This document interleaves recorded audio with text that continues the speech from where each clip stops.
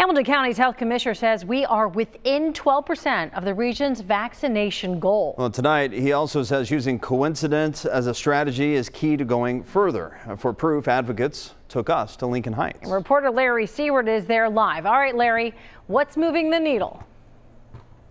Tanya, pop-ups. We saw a bus pull up and park right here, crews hop out. Then they opened up this basketball court where you see kids playing and opened up opportunities that people line up for increasingly with more open minds.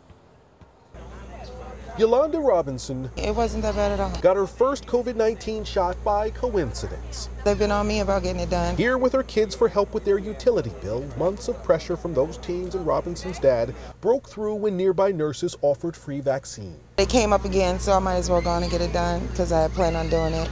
No use in keep putting it off. I just want the best for my mom, and I don't want anything bad to happen to her. In Hamilton County, 68% of people over 12 are partially vaccinated, fourth highest in the region behind Kentucky's Kenton, Campbell, and Boone counties, which boast percentages at or above 80, which is the Health Collaborative's goal for the region. And the boost from this bus symbolizes how Health Commissioner Greg Kesterman hopes to get there. We know not everyone is excited about getting vaccinated. And if we make it easy for them and provide the opportunity for education, then hopefully eventually they'll arrive at the decision that the vaccine is right for them. With money from the county and others, I decided at 37 weeks pregnant that I wanted to become vaccinated. The Center for Closing the Health Gap saturated social media with vaccine promos, reaching tens of thousands. Their We Must Save Us campaign also mailed this letter, signed by 55 black physicians to almost 16,000 homes and zip codes with the lowest black and Latino vaccination rates. We've got convenience and resources, and we're bringing it directly to the people. County Commissioner Alicia Reese is behind a key piece too. The 513 relief bus brings free Wi-Fi, help with rent, job leads, and vaccine clinics to the same areas. Maybe we get someone who wants utility and rental assistance, but while they're there,